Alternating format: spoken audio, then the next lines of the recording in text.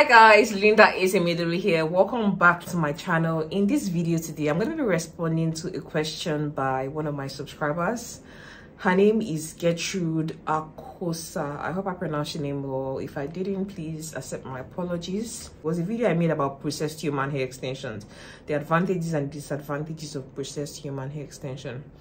So Gertrude says, does this have anything to do with the hair being Remy or not? I mean, the hair being processed. So the thing is, a vendor can choose to process their raw hair extension. A vendor can also choose to process their virgin hair extension. A vendor can also choose to process their Remy hair extension. It's all about it's choice. It's just like you have rice. You can choose to eat that your rice as fried rice. You can choose to eat that rice as jollof rice. You can choose to eat that your rice as rice and sauce. So depending on the various qualities of hairs that the vendor has available, they can choose to process it or not process it. So let's say one of the vendors I work with has different qualities of hair.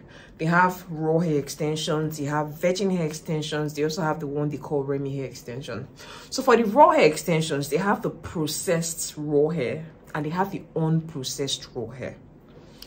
For the virgin hair extension, they also have the processed virgin hair extension and they also have the unprocessed virgin hair extension. For the Remy hair extension, they also have the processed and they also have the unprocessed. And take notes, when hair is processed to be, let's say, bone straight hair, processed to make the color, maybe to make it blonde, or processed to give it a different curl pattern. Processing the hair makes the hair to be more expensive. It could be a difference of, let's say, $7, $10, $5, $3, $2.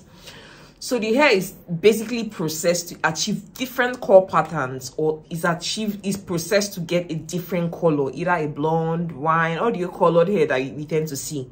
Nobody's natural hair comes in green or blue or red or burgundy or yellow. So all these other colored hairs that we tend to see in the market, they are all processed hair extension, except for black hair, some brown hair, and a blonde, because I know some people have blonde hair, though some of the blonde hair we also see in the market is also processed because it was colored to get it to have that blonde look that we see. So your processed hair could be Remy hair, it could be raw hair, it could be virgin hair. It just depends on the supplier you're working with. So you need to make sure you're able to ask your supplier questions to inquire about the quality of the hair extension that they are selling. And don't be afraid to ask your hair supplier questions. You want to know exactly what you're buying, because I just noticed that these people just go and they buy hair without having the confidence to ask the suppliers questions. Yeah, you are giving somebody your money, right? You want to know exactly what you're buying, so ask them questions so you are able to know exactly what you are investing your money into. I hope I was able to answer your first question, Gertrude Akosa. Let me see if I can answer your second question in this video. And this second question you asked was from the Remy hair versus non-Remy hair video. She says, if I buy a wig that comes on a paper or in a pack, is it usually of quality? I want to buy a certain hair that is described as 100% virgin hair, grade 15. Is it worth the investment? It's in a paper or a pack. So let me be honest with you.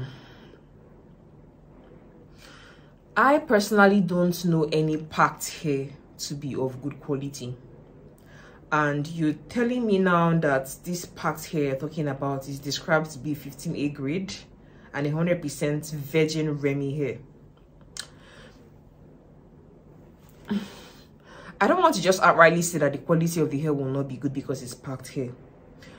You would have to take the risk of buying it and finding out for yourself. But if I'm gonna be honest to you, most packed hair is not good quality hair. It's more like a mixture of human hair. It's what they call human hair blend, a mixture of human hair and synthetic hair. It could be heat resistant synthetic fibers that even if you were to straighten the hair, it's not going to get melted because the fibers that were used in the hair is heat resistant. What I would advise you do is, let's say you want to buy 3 of these packs to make a full wig or something. Why not buy just 1 pack? You go home and you test that 1 pack and see if the quality of the hair is up to the standard that you want. And one of the books I'm coming out with in a couple of months is how to test the quality of hair extensions. Maybe when that book is out, people will be able to go through that book and know how best to test the quality of their hair extensions, their wigs, to know if they want to continue investing in that given supplier or not. What I'll just say is, buy a small pack, test the hair, and see if you like it. But why would somebody have 15A grade, which is like a Chinese, that's a grading system that Chinese suppliers tend to use? You have 15A grade hair, and it's said to be 100% virgin Remy hair. I feel like all these things are just names that are put on this pack to get people to buy it. But by the time you start to use this hair, you just find out that it's not really what it's labeled to be. You might just be disappointed. That's my honest thought on this. But like I said, buy a little, test it, and see if you like it. If you don't like it, forget about it. Look for something better. So Gertrude, thank you so much for your question. I hope I was able to answer your question with this video. If you watch this video, let me know if I answered your questions correctly. If there are still other questions you have, let me know also in the comment section. Thank you so much for watching this video, guys. I know other people are going to watch this video aside from Gertrude. Thank you so much for watching this video, and I hope you got value out of it. Don't forget to give this video a thumbs up, share with your friends who also need to get value out of it, and please subscribe to my channel if you're not yet subscribed. I love you, and I'll see you in my next video. Bye, guys. Are there any more questions for me?